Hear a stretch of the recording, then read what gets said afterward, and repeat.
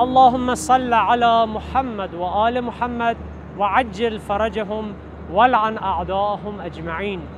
صلى الله عليك يا سيدي ومولاي يا صاحب الزمان عجل الله تعالى فرجك الشريف. Dear viewers, my sincere greetings to you for watching this program broadcast to you by Imam Hussein TV. Well, I hope you're all fine and in perfect health.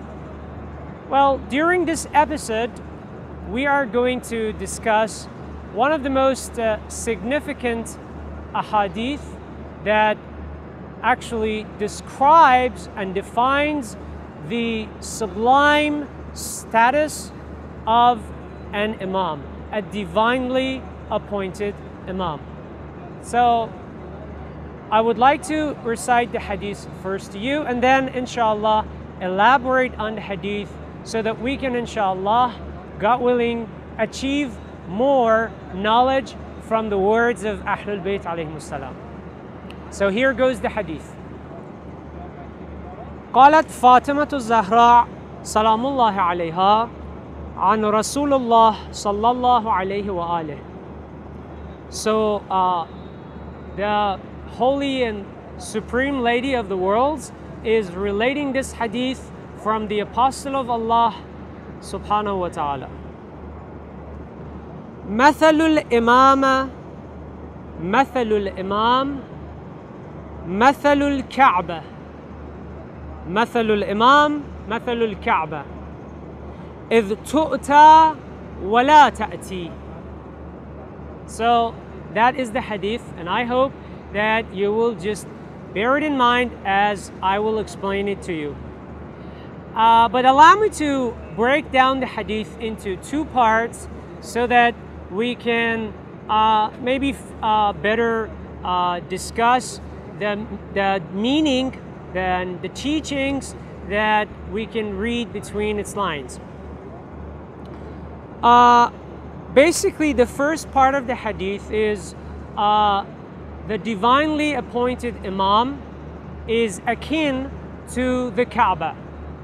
Now, let us remember that the hadith in the Arabic terms, the letters al-imam have been used, which mean this hadith applies to all divinely appointed imams, in particular all 12 Shia imams, and of course His Majesty Imam Mahdi alayhi salam ajjalallah ta'ala farajahu sharif. So bear that in mind. That's the most important part that you should keep in mind, that connects this hadith with His Holiness, His Excellence Imam Mahdi alayhi salam. So now, to better understand the hadith, I would like to relate a hadith which is of course in praise of Amir al-Mu'minin alayhi salam and describes one of his merits and virtues through the words of Rasulullah sallallahu alayhi wa alayhi. But again, remember that Ahlul-Bait alayhimus salam have said kulluna nurun wahid, meaning that we all share the same merits and virtues. Of course, there are certain characteristics and virtues that are unique to certain imams like Amir al-Mu'minin alayhi salam or Sayyid al-Shuhada alayhi salam. But this hadith that I'm going to read to you can be applied to Imam Mahdi alayhi salam as well, because he is just the rightful successor of Amir al-Mu'minin alayhi salam.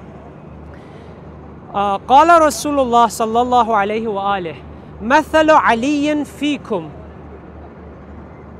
أو في هذه الأمة كمثل الكعبة المستورة النظر إليها عبادة والحج إليها فريضة. Subhanallah, these are beautiful words in praise of the supreme master and commander of the faithful, Amir al-Mu'minin alayhi salam. So the Holy Prophet is saying that Ali alayhi salam in this nation or among you is akin to the Kaaba, which is of course partly concealed, as you know, with those pieces of black cloth. So the significance of this first part, now this simile between Amir al-Mu'mineen and Kaaba and being partly concealed, as you can see, and you know the Kaaba is partly concealed with those black cloths hanging from all four sides. Now it means that just like the Kaaba, some or maybe most of Amir al-Mu'mineen's virtues and merits have been kept in the dark from the people out of divine wisdom. So the same actually truth applies to Imam Mahdi alayhi salam. The next part is an-nadharu ilayha ibadah. Mere looking at the face of Amir al-Mu'mineen alayhi salam is an act of worship. Wal-hajju ilayha faridah. So just in the same way that looking at Kaaba, according to a hadith, is an act of worship and is rewarded by Allah subhanahu wa ta'ala, looking at the face of Amir al-Mu'mineen alayhi salam, who has been likened to Kaaba in this hadith, in this simile, is an act of worship. And the next part, wal hajju ilayha farida, in the same way that the journey and pilgrimage of Hajj is an obligation, a mandatory obligation that is ordained by Allah subhanahu wa ta'ala. So people must approach Amir al-Mu'mineen alayhi salam in the same manner, and it is an obligation upon them. So, like take it a religious ritual which has been mandated. Now, the second part which I would like to actually discuss is the part that it says إِذْ تُؤْتَى وَلَا تُؤْتِي. If I'm not mistaken, yes, إِذْ تُؤْتَى وَلَا تَأْتِي. I'm sorry. Well, before that, I just would like to remind you that in the same way that to perform salat, we have to face and stand in the direction of Kaaba so that Allah subhanahu wa ta'ala will accept our prayer, which is, of course, salat is a fundamental, actually, pillar of our faith. So in the same way, we must, according to this hadith, sincerely align ourselves and our entire life with the Imam of our time. So this is the beauty which we can derive from this hadith. Now the second part, which goes إِذْ تُؤْتَى وَلَا تَأْتِي. Now there are some interesting points to derive from this second part of the hadith. One of them is that the Imam is needless of others, basically, and it is us that need to approach the Imam and get close to him to be blessed, or actually to receive guidance and to be blessed by him, and of course to be assisted by him. So it is the people that should approach and get close to Imam, and it is us that who are in desperate need of the Imam to receive his assistance and blessings and everything.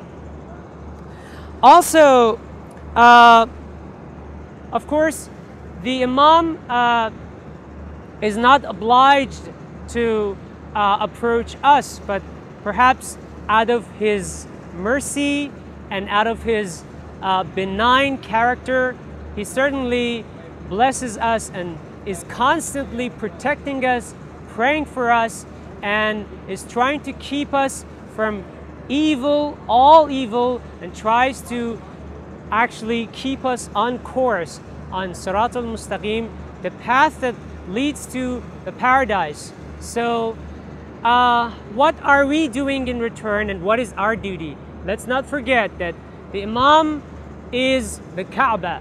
we should be actually aligned with the Imam. So the Imam, if Imam blesses us, it is only actually out of his mercy, and it is out of his benefaction. So let's try to be more benefactory toward our Imam. Let's try to be more, let's take one more step toward our Imam. Let's devote more time to our Imam. Well, thank you very much for watching this episode. I hope that this hadith, I'm sorry, I hope that the hadith was as precious as it was useful to you, and you should, and all of us should implement these precious words in our everyday life. Thank you for watching. Stay tuned. Goodbye.